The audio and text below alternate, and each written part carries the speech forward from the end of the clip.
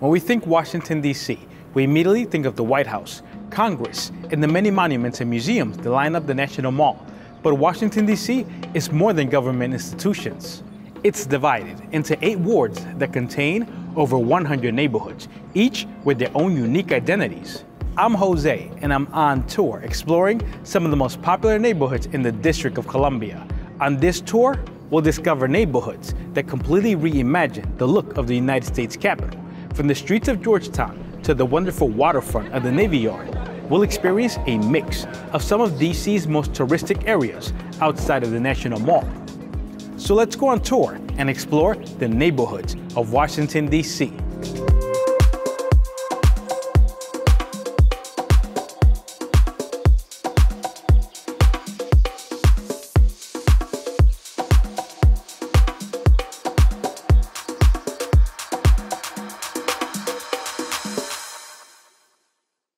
Washington, D.C. is America's capital. At over 68 square miles, it's about the same size as Brooklyn, New York City's second largest borough.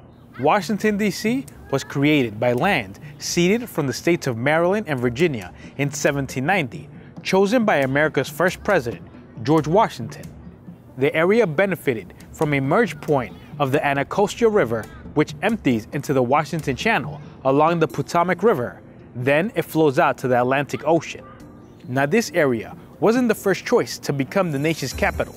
In many of our adventures, we've traveled to places that held that title, like neighboring cities of Lancaster and York, Pennsylvania, the iconic New York City, then the battlefield city of Trenton, New Jersey, and eventually the area that made Congress decide that a capital district was needed, Princeton, New Jersey. There's also Philadelphia. It probably would have been America's capital. Philly's not too far from DC, and has given birth to many of America's history, but many components abandoned the idea of Philadelphia as a capital. One example is the Pennsylvania Mutiny of 1783, which was an anti-government protest by hundreds of Continental soldiers. Congress vacated Philly, bringing us here to the District of Columbia and the many neighborhoods that merged to become the capital.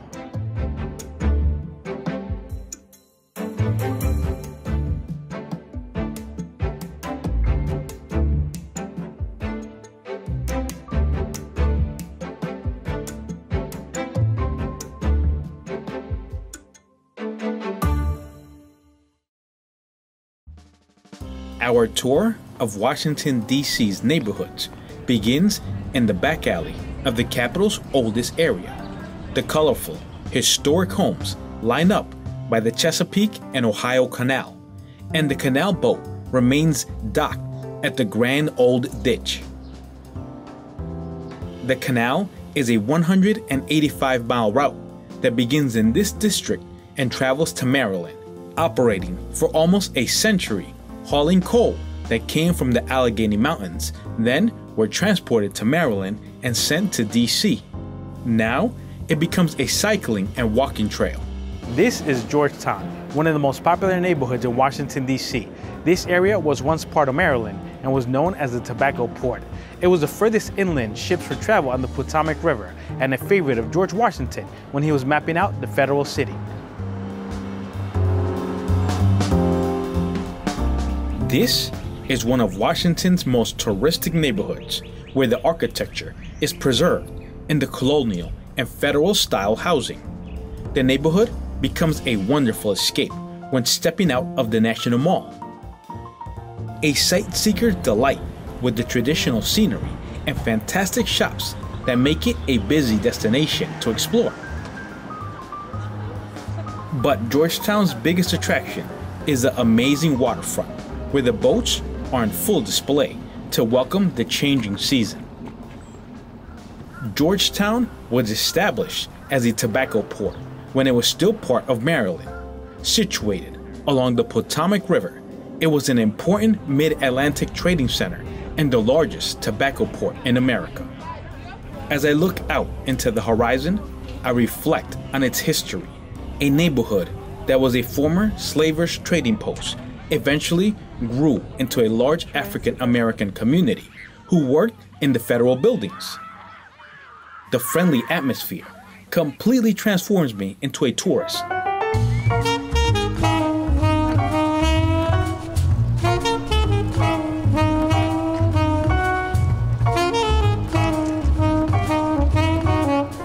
Waterfront is just as crowded as the center of town, an area of the capital city that receives, on average, over 10 million visitors a year.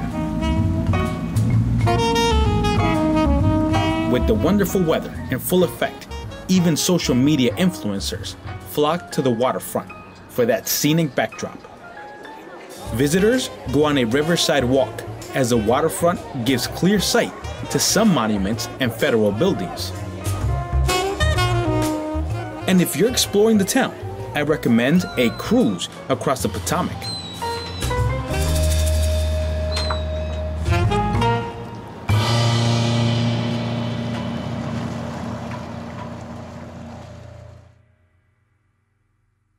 This is DuPont Circle, one of the famed roundabouts in Washington, D.C. This vibrant neighborhood contains the majority of embassies throughout the capital. The vibrant DuPont Circle is the most famous roundabout within the capital. Visitors are greeted by the fountain dedicated to Admiral Samuel Francis DuPont, a legend in modernizing America's Navy. The Circle is one of the best gathering places within the neighborhood, where the white marble statue sits at the center. This beautiful fountain was designed by the same architect as the Lincoln Memorial, Henry Bacon. Each figure has a representation of the sea, stars, and wind. And as I exit the base of the fountain, I leave inspired by its wonderful details.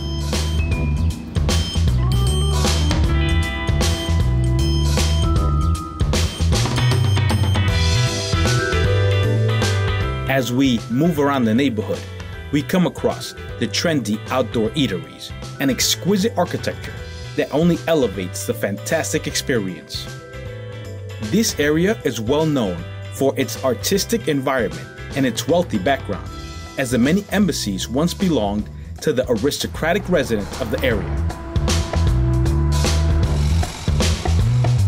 DuPont Circle is an affluent neighborhood that brings all kinds of visitors to its attractions. The neighborhood has been a hub for the LGBTQ community, as Washington, D.C. contains the largest population across America. But there's one attraction that leaves me curious as I see the entrance to what looks like a former station. So let's go explore this mystery.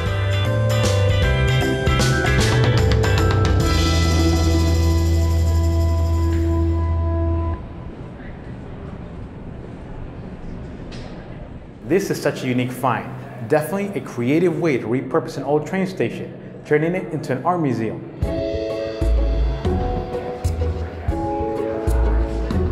Welcome to one of the most unique attractions we've encountered, a beautiful art installation known as DuPont Underground. Within this dimly lit venue, we see rows of projectors showcasing artistic films reminiscent of classic theater houses.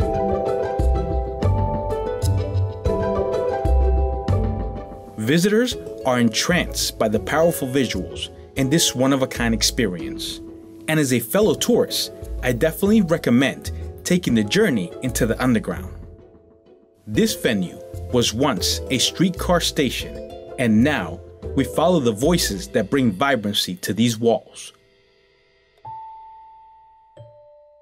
Streetcars were the primary means of transportation throughout the city. This station was the only one in D.C. that was built underground, extending from N Street to a connecting point on R Street. And I'm simply fascinated with the ingenuity of converting a forgotten space into a marvelous outlet. So I'm thankful for the invitation to be able to share this experience.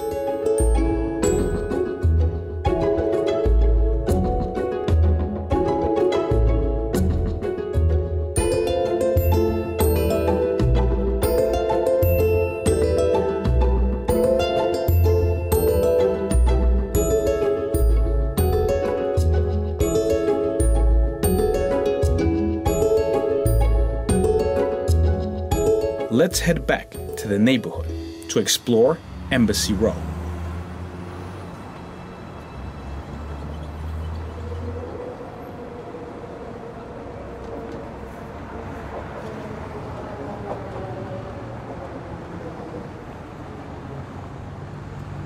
Our journey into Embassy Row begins at the Spanish Steps, with tourists looking out into the neighborhood and gazing at the beautiful design of this connecting point.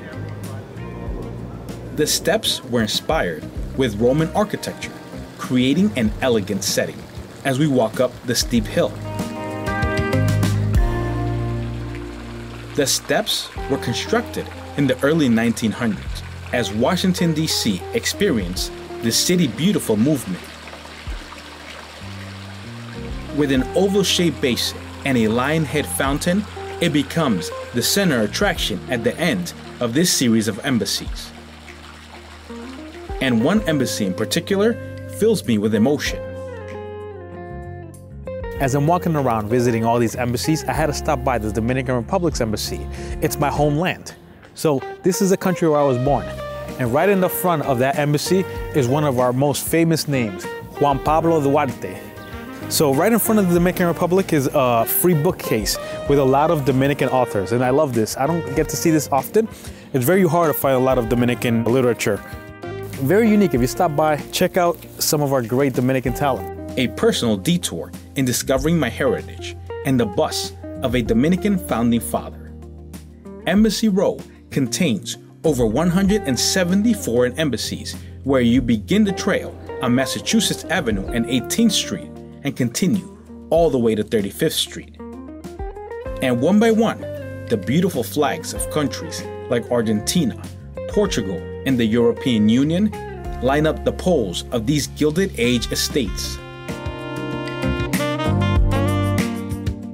While I observe Montenegro's red and gold flag, I truly begin to understand the visitor's allure.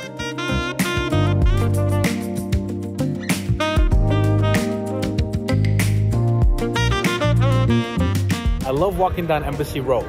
You get such an appreciation for all these unique flags. It tells the story and characters of the country.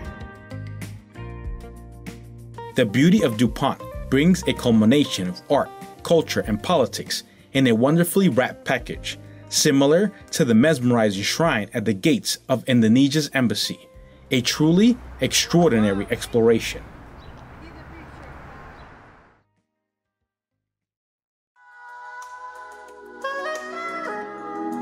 Trying something different and enjoy the nice weather. Here comes spring.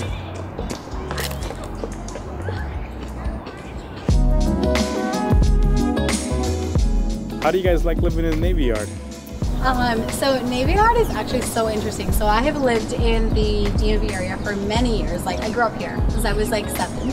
And Navy Yard has grown so much over time. It's fun, but you know, definitely like kind of growing and very much so a sub-city of DC.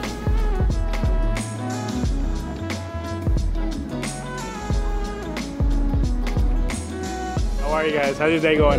Good? Are we having a good day? I'm having a great day, yeah. On the southernmost point of Washington, D.C. are the Navy Yards, one of America's oldest industrial neighborhoods. It was a hub for shipbuilding materials and production during the 19th century. And that industrial history made way for this Capitol Riverfront, home of the Washington Nationals baseball team. This beautiful neighborhood pays homage to America's naval history, the oldest shore establishment of the U.S. Navy, and we're immediately drawn to the mesmerizing architecture as the water flows into this infinity pool. I can't help myself as I take the moment to enjoy walking behind the waterfall. What I find on the other side is that spectacular looking bridge containing such an eye-catching design.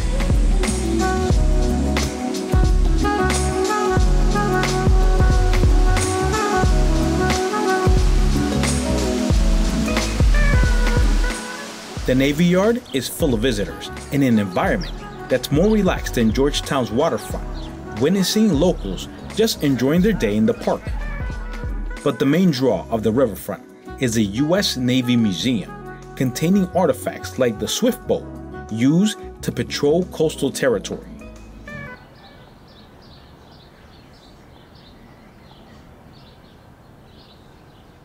We've been on so many adventures across America, eating bagels, hot dog, and tons of pizza. And one of the few things we haven't tried is a good old American hamburger. It's a pillar to America's cuisine. Okay. Look at how delicious this burger looks.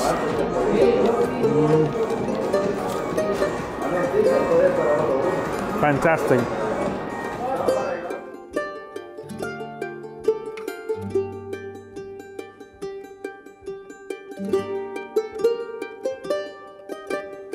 If you drive in Washington, D.C., you'll come across several roundabouts. D.C. has about 30 spread out across its neighborhood. These roundabouts were planned by the city's designer, Pierre L'Enfant, to give a feeling of a vista between each traffic circle. D.C. is mapped out with long diagonal avenues to make it easier to navigate between federal buildings. I love visiting D.C. in spring. Look at all these wonderful cherry blossoms. Spring brings out the colors of every city. Let's go for a drive and take the full circle around the park. This system of roundabouts was meant to orient the driver when an avenue crossed the traditional grid system. Pierre L'Enfant was tasked to design Washington, D.C. by President George Washington. Pierre didn't last long on the project, but his design made its way to building America's capital. Several of the roundabouts lead to territories that extend past Washington.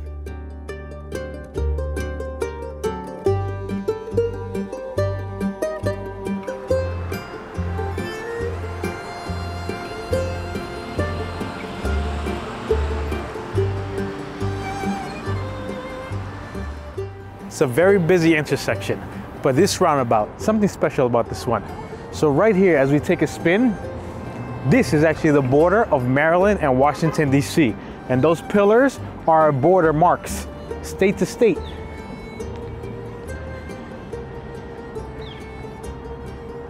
In this spot right here, we're already in Maryland. Cool, this is the best roundabout. The District of Columbia is an engrossing adventure that brings together so much fascinating history. And looking at the sunset at the Washington Monument, you can't help but think this ingenious idea of the general created a federal territory that rests between port towns to easily accommodate outgoing ships. Truly a remarkable design filled with an ambitious story. Washington, D.C. is a unique experiment by the Founding Fathers, a federal land containing bits and pieces of America's history, but molding its own character and identity, which it displays through its many neighborhoods. It creates such a varied experience that becomes one of America's best places for tourism.